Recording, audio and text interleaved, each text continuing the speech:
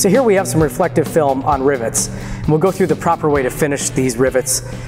First we'll squeegee the film as tight as possible, trapping a little bit of air around each rivet.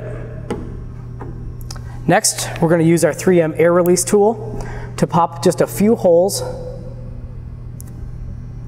around these. Then we come back again with the squeegee before we add any heat and squeegee all that trapped air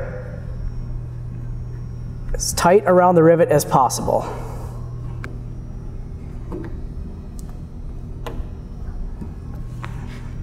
So next we can add our heat.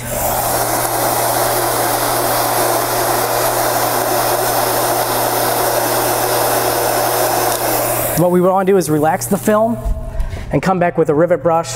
Start with wide strokes and come back smaller circles until the rivet is properly finished. Next, we're going to add heat again to relax the film one last time.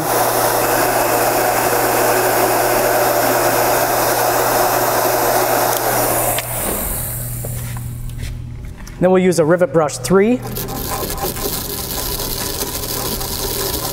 which has the firmer bristle.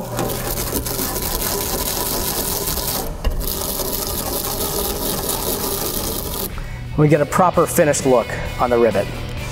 One thing you don't want to do is add heat and use a rivet brush while the film is still hot. You notice you get wrinkles and bruising around that reflective film. So using those air release holes is key.